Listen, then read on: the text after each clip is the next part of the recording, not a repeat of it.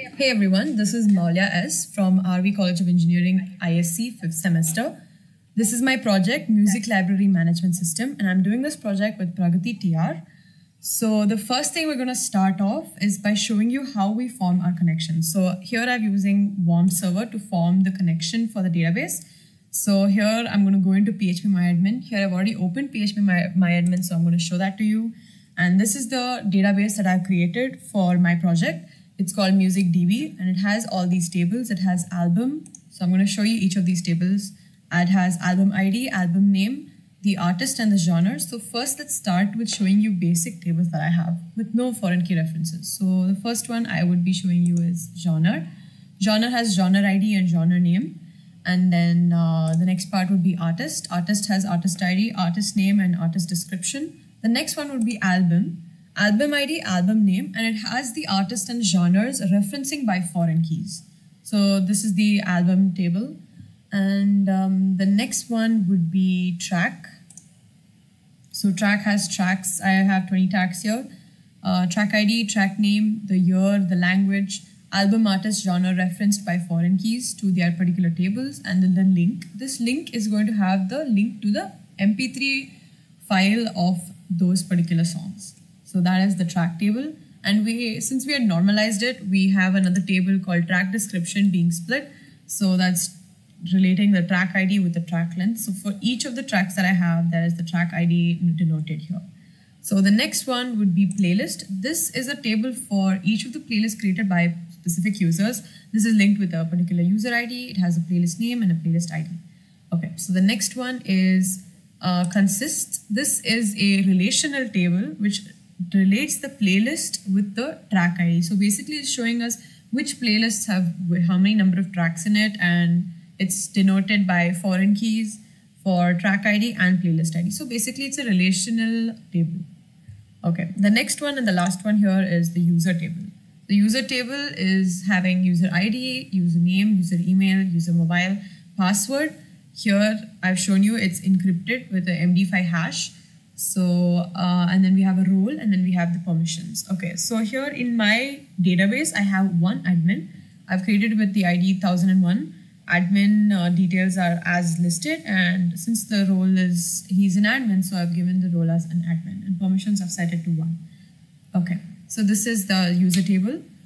Now I'll show you the code for each of those PHP pages that we created. Okay, so let's start with the first one, that was register. So the first one, I'll go into my codes and then I'll open up the code which was responsible for forming the connection. So this is, I've named that as DB Connect. So here we're going to form the database connection. So I've given up the the server name, the username, the password, and the database name. So database we're going to link is MusicDB. So I've mentioned that here. And MySQLi Connect, we're going to form a connection here with the localhost root and the password and the database name. So, and then this condition is for if any error occurs during the connection, it's going to print the error. And yeah, so this is the database connection formed. So we start with the first page here, register. I've already described what register and how to register a new user in the previous video. So we will just show you how it's implemented in the particular code. So I'll just go to the register part. Okay, so this is the register code. So like I said, since for registering, we need to form the database connection first. So I've included here database connection.php, and we started a new session for this particular user. And if it says session user ID, we have to go to index.php. So basically, if the user is already existing, we need to go into the homepage for that particular user. So that's that. And then this is for sign up, and we'll take in all the names, email, mobile, password, and confirm password through variables here. This is a command used to take in the input from the particular PHP page. So MySQLi real escape string, it'll form a connection and it'll take up the values from the PHP page. This is done by $post username. All right, so that's the first part, and these are all the validation conditions that I've done. So basically, this is a regular expression that I've created to check whether the name is only alphabets and space, and this is entering email, valid email ID, password, and confirm password if they're matching, and all of that. So this is the database part of it, where if the connection is formed, so we need to insert that particular user into the database. So yeah, so then it'll display the message successfully registered, and if there's any error, it'll just show you error in registering. So that's how your register page works here. Okay, so if you want, I'll just show you a demonstration of that. Okay, so I'm going to create a new test, and then I'm going to have test@test.com, and then I'll just create a random mobile number. I'll give it a password. For now, I've just taken it as test1234, but as you see, it's not going to be shown here. So once I click on register, it says click here to log in. Because I've already registered and it was successfully registered, this is what it's going to show. So now let's go back to the database and show if the user has appeared. So yeah, like I explained earlier, the new user that we created just appeared here. And then like I said, since it's an MD5 hash restricted password, okay, wait, I'll show you that part as well. So this is the MD5 password that we created so that the password can be encrypted. So we did that, and then that's why the password is not showing up here. So you cannot reverse this process once this is done. All right, so this is how we created a new user, and we also linked it back to the database. And this is how it appeared in the database. Okay, so let's move on. I'll go back to login page, and I'm going to log in as an admin first. So, okay, admin. I'm going to give an admin's details, password. So now it says welcome admin. This is the home page that I talked about, the index.php. This is the home page. So welcome admin, access functionalities, and then logout. Okay, so I'm going to go into accessing functionalities. So this is the music admin.php page. Okay, so here the admin has three options. He can display all the songs. He can also delete these songs here. And then he can search the songs by the partial or full name of an artist, a track, a genre, an album. So this is how it's going to display whatever you search for. So if you search for something invalid that doesn't exist in the database, it's going to say no results found naturally.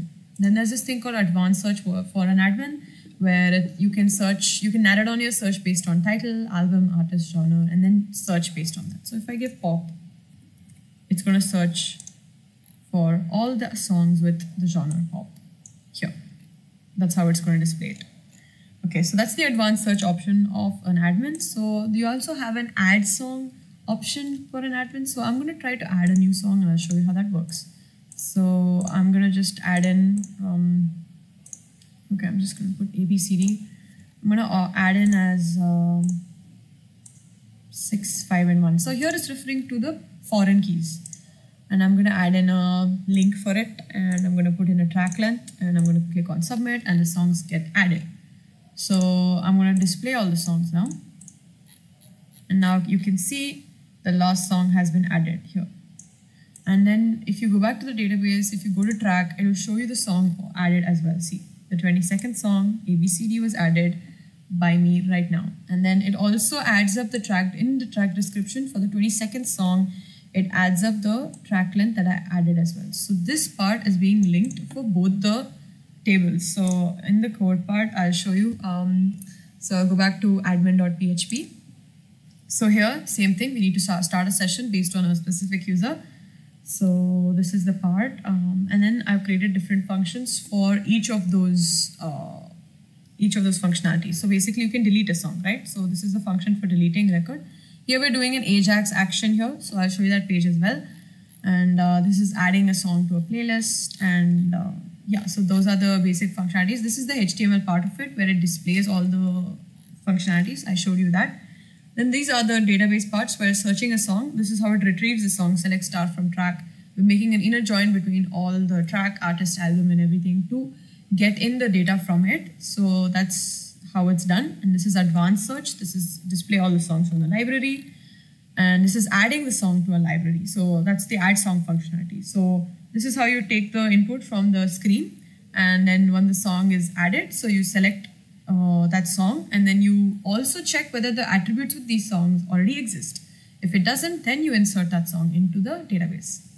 And then it'll display error message if it's unable to insert, and all those messages and conditions are handled. Then this is a way to display all the songs in a particular table. So this is most of the admin functionalities. Okay, so I will show you the actions Ajax page where it takes your action. So whatever action, so if it was delete song, this is how the database gets altered. So this is deleting songs. And then this is updating songs. And this is getting the playlist. This is adding to a list. This is add to new list. And this is how Actions Ajax works. So this is a query, and each of these queries are performed to the particular database, and it retrieves if there's anything to retrieve, or it just performs the action as a void. Okay, so this is that admin functionalities as listed. Okay, so now I'm going to go back to my login page, and I'm going to log in as a user, and I'll show you what are the functionalities of a user and how are they different from an admin. Okay, so here, like I said, there's something called display songs. When I display all the songs, this is how it's shown. You can also play these songs. So as you see, one song can be played so basically a song can be played when another song is not currently playing. So only one song at a time is played. For that, we've added a JavaScript called Event Listener, where it allows only one song or one track to be played at a time. And then like we saw in admin, there was a delete function for a track, but here we cannot delete songs because this is a user, but we can add the songs to a particular playlist. So this is how you add songs to a playlist. I've already created a playlist here, so you can add it here, right here. And it says song already in this playlist. So I already have a song, the same song in this playlist. So I can't add the same song. So I'll show you how to add a new song. So I'll just add this song to that particular playlist. Now it says song added to the playlist. I'll show you that playlist. So we will go to view playlists. This is another functionality in user where you can create playlists. You can delete playlists and you can edit playlists. So this is my playlist that I created. I already had a few songs and now I added the last song here. I can also delete that song from the playlist. It's gone. So I'll show you how that works. So consist is the table which links the playlist ID with the track ID. So I'll show you the playlists that I have. So right now for my user, that was, okay, so the user that I had was 1002. Oh no, wait, the user that I had was hi, so 1, the user ID 1. And this had a playlist name called hi, and the playlist ID I've given as 9. So let's go back to the consist table which links them. So for 9, we have 3 tracks, right? So 999, we have the track 7, we have the track 1, and they have the track 2. So that is exactly what is displaying here. So that's the consist table. So when you delete a value, it automatically gets deleted in the database as well. So that's how we've linked it. So we can also delete playlists as well. So if I happen to delete this playlist, it says delete playlist, okay. So that playlist also gets deleted. So if I refresh the screen and if I show you the playlist, see the user 1 does not have any playlist here. As well, the playlist ID was 9, right? So when we go back to consist and if we check, that playlist does not exist here. So the total implementation of linking the front end and the back end is implemented in our project completely. So like I said, there is a search option as well. This is similar to the admin, but this is not advanced search. This is just search. So I can search for a particular name. I can search for half of a name. So I have an artist called Arctic Monkeys, and if I just search for Arctic, it just shows me the artist Arctic Monkeys and MOULYA songs. So this is how it's done. If I search for something invalid, obviously it's going to show me no results found. Okay, so the last part of our project was the innovative experiment. So here what we're doing is, we're doing sentiment analysis of the top 20 songs of the Billboard's top 20 from the past 10 years, from 2008 to 2018. Let me demonstrate that to you. So before I show you how it's actually done, we'll show you how to run the project, okay? So here, in Innovative, I have the file, the Billboard file. So I'll show you what the file looks like. So this is the Billboard scrape.py. So here we are importing the required packages. I have this thing called Beautiful Soup, which included all the fluids in the sentiment analysis part. So I'm importing that as a whole. And importing CSV, I'll tell you that later. So these are the loading the lexicons for the positive words to a set and returns that particular set. That's the function for loading the lexicon. This is the analyzer part. This is words and this is total count. So this is going to extract the lyrics from each of those songs and it's going to do the total count of it. And here we have this thing called positive words.txt and negative words.txt. I'll show you what that is. So I'll go back to my innovative page. So here I have a thing called negative words.txt, right? So here I've made a list of all the negative words that might appear in a particular song. So what it's going to do is it's going to compare each of these words with the lyrics of a particular song and try to find out how many positive words and how many negative words are there. So depending on that, it's going to make up a final score telling us if it's a negative or a positively inclined song. So these are the negative words, and the similar way, these are the positive words, and I have it here. Okay, so once that's done, we'll have to go back here. This is what it's doing, see. So it's going to go through all the lyrics of the songs, and it's going to calculate the number of positive words, number of negative words. It's going to do neutral, and it's going to do total score. So this is where it's extracting the songs and their lyrics. So, and then this is the way it's going to convert the data into a table format. It's going to put it into a CSV file. So this is webscraping.data.csv. So when I've run that, okay, so this is how we run it. It was a billboard scrape.py. It was a Python file that we created for this.